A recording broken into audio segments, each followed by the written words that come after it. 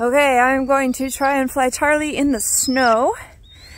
Their back feathers are pretty waterproof, so she's really not that wet. It's been snowing all day. So let's see if we can do this.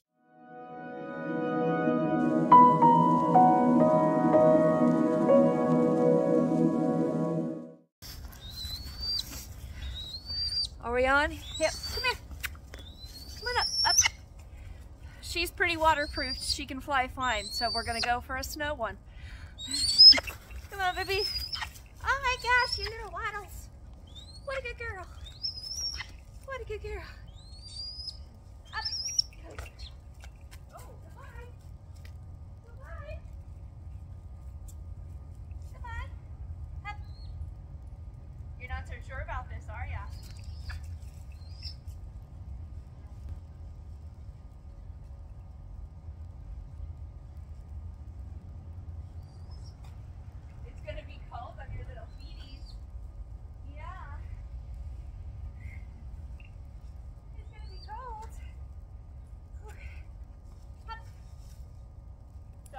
Definitely not paying attention. Good girl.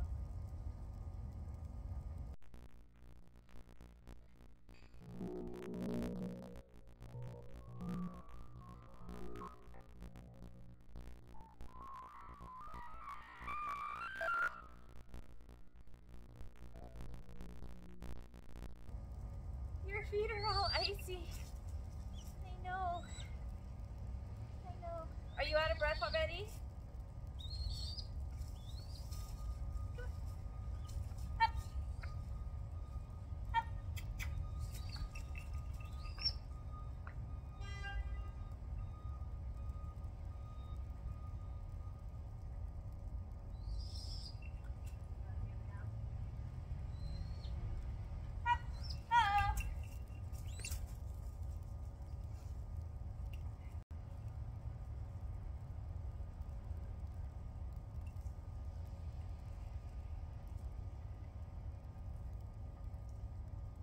Take your time on that one.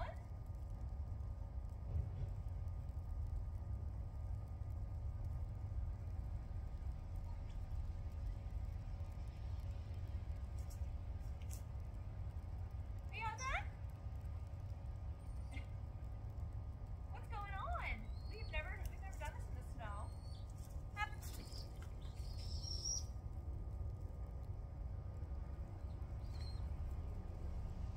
Okay. Wait. Wait.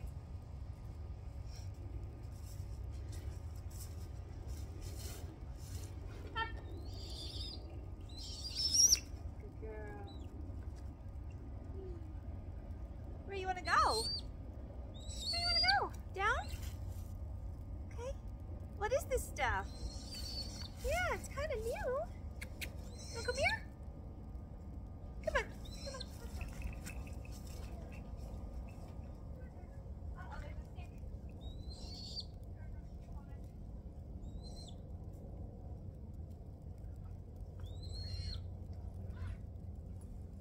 See what's good back here. Yeah, you're not as clean today.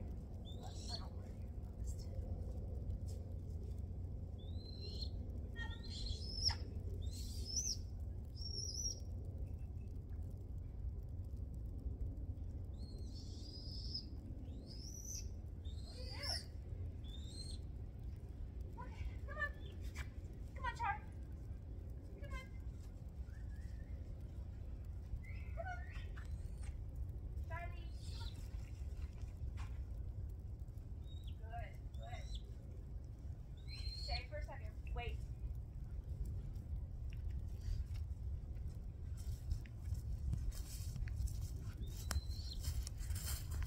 She's definitely not as keen today. This is my wait sign for her. She may come up anyway. She's flying fine. Her feathers are dry. They're very waterproof. She's a little unsure of herself. She's slightly lower weight. She was 1350 grams instead of 1360 like 2 days ago. But I wanted to see what she'd do out here, and at least she went down a little bit. So I'll keep doing what I was doing. I can't think of anything else to say, so here we go. Uh-oh, do I have more pieces? I might be out. I have to do the work.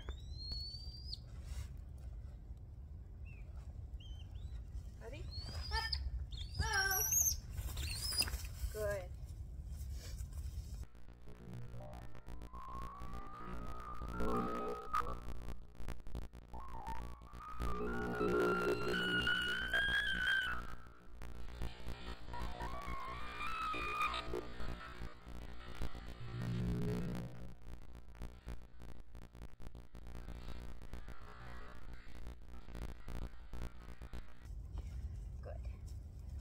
I ran out of pieces.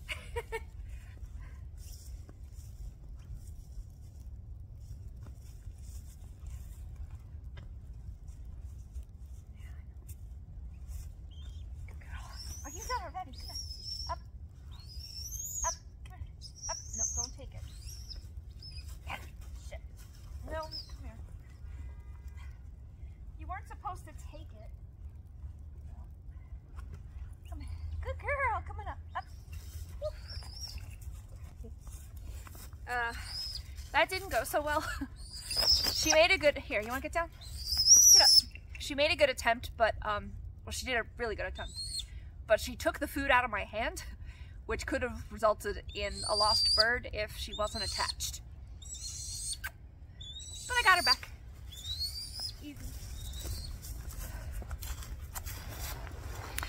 All right, I put Charlie back in her Mews.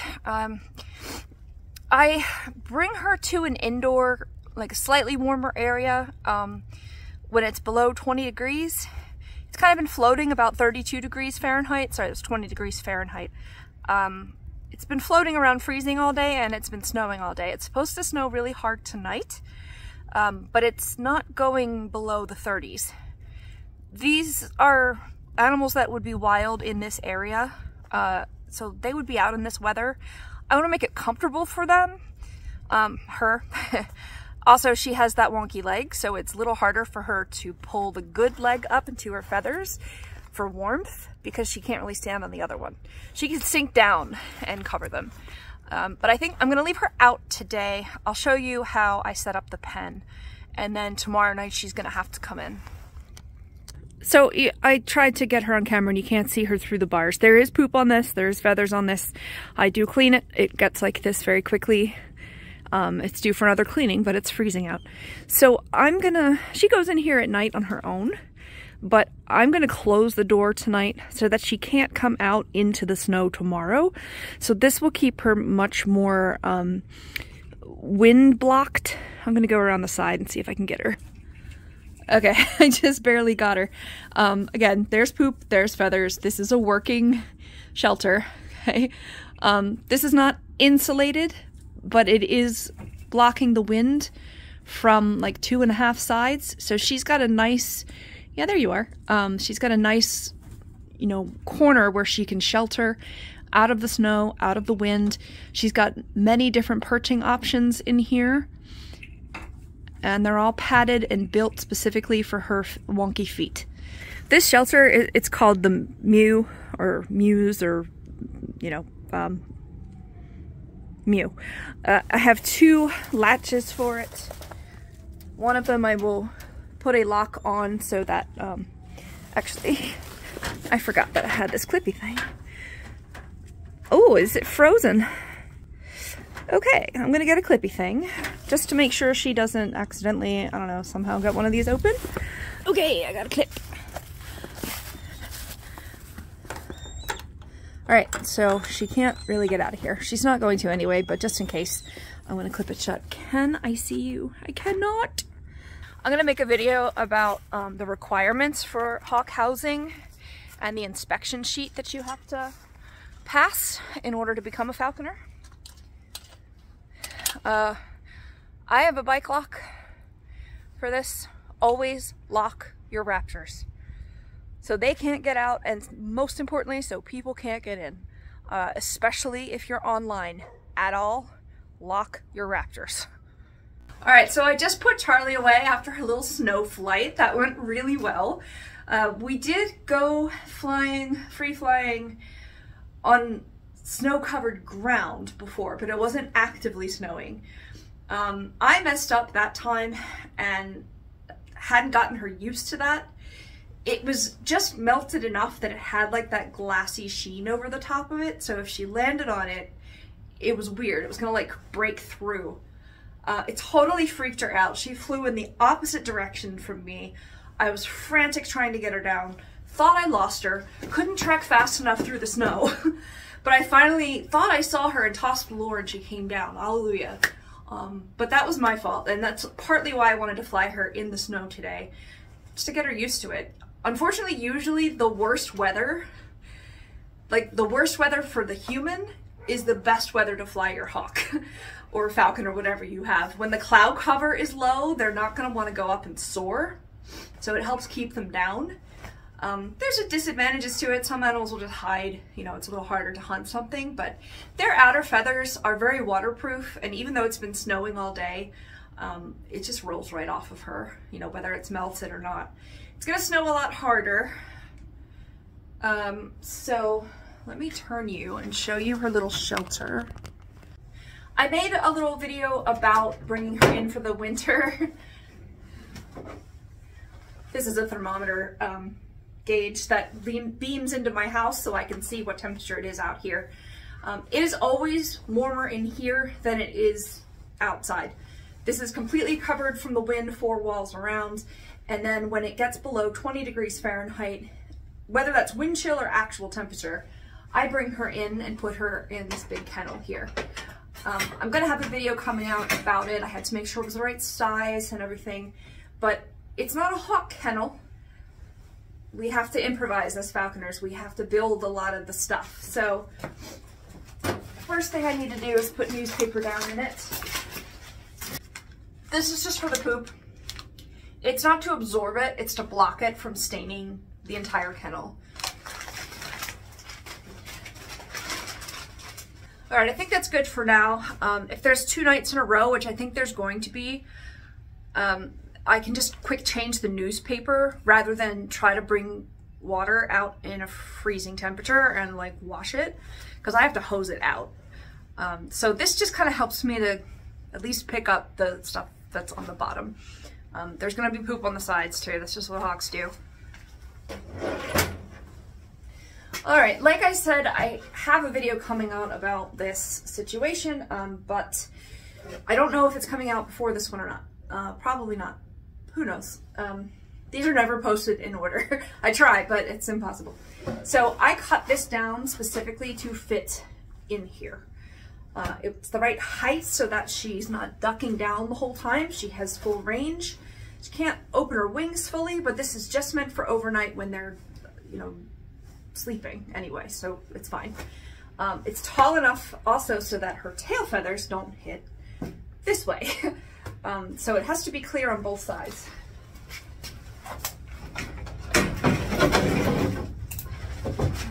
I'm gonna pull the perch forward a little bit because I do have a heat light that I can put on.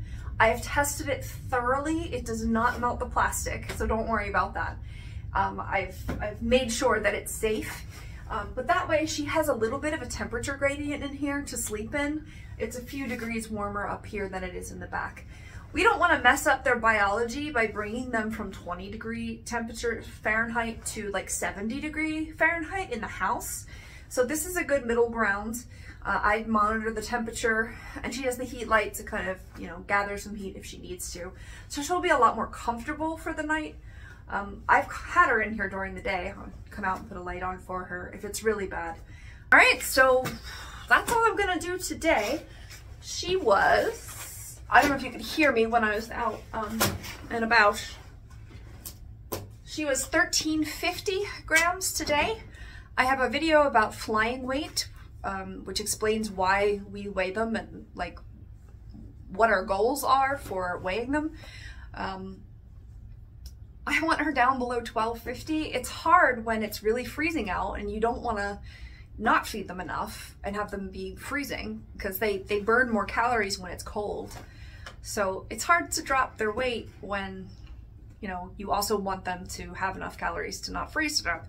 So it's down 10 grams from 2 days ago. That's fine. And I'll keep going down. We'll see. I want to get her out. Like, she's ready to free fly. But if she's too high a weight, she's likely to just fly away. And I'm not having that happen again. So thanks for watching. This was kind of fun in the snow. And we'll see you in the next one. Oh, one more thing. I made sure that her good foot had plenty of topical ointment on it. This is just a triple antibiotic ointment. When she's, you know, lopsided, it's similar to a horse. Like, they need their equal feet to be completely healthy. So the good foot tends to get pressure sores on it. There's a condition called Bumblefoot that I haven't talked about yet, but she kind of constantly has it, and I constantly have to monitor it and treat it. That's just because of the way her feet are. We do have a vet and everything, you know, like, I've used to rehab animals too, so I'm very familiar with this kind of stuff. In the winter, it tends to get a little worse. I think because it's like drier and it's just a little more rough on her feet or something, but winter, I definitely check it, make sure there's ointment on it. She has a little bit of Bumblefoot under there on like the side over here where she's pushed over, so it makes sense, but it's not bad. And so I just made sure she was loaded up with this. It's hard to put medication on the bottom of a bird's foot when they're always on it, but I just kind of get it all over in there, and she'll be resting tonight anyway, so hopefully some will stick, and that'll help. She soaks her own feet in the summer, and that's helpful because I can put stuff in it to help the Bumblefoot, but not in the wintertime, so. All right, see you soon, bye. Okay, I'd say we got some snow. Hopefully you can hear me over the truck. I hear you, I can't see you. It's not, there's a little something in the air. I don't know if it's not really snowing anymore though. I think the worst of it has come down. Still gonna bring her in tonight. We've got a heavy duty bike lock on it. It's not just a simple thing. Ooh, look at that.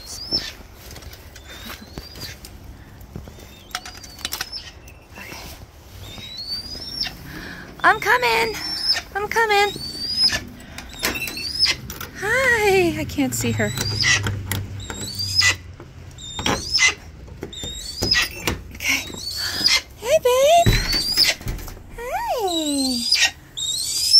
Oh, what did I drop? I dropped something. The clip. Where did it go? Because I'll probably never find it again. Hi, cutie. You gonna come out and play? Let me back up and not trip over anything. I'm gonna wipe her perches off so she's not sitting on as much snow. I am gonna fall over.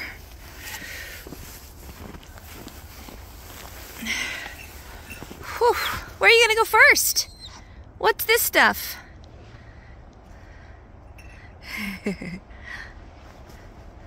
Yeah. Where you wanna go? She's kind of got a little roof here with the leaves I haven't cleared off yet. Let's shake that down before you come out. And then I gotta fix your door and find that clip. What a good girl.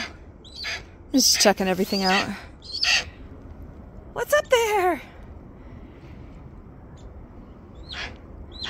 Checking out her surroundings before she comes out. There's also no wind right now, so I'm gonna let her out a little bit, and then we're gonna bring her inside tonight. It's gonna be 18 or so degrees Fahrenheit, so she'll be coming in. You're so cute.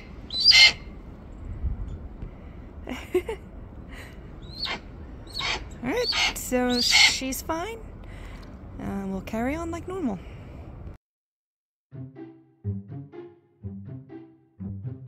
This is bad. Oh shoot, I almost fell over a log. Okay. It started before I can get it on again. Holy crap, okay. Whoa, that's the neutral side. I can't even see right now. They're not gonna be able to see anything and get up there. They can get up there. I'll do that over. I cannot see anything right now. Whew. Okay, we are very crooked. Now we're very crooked the other way. had, what is this called? One more thing, I'm tired now.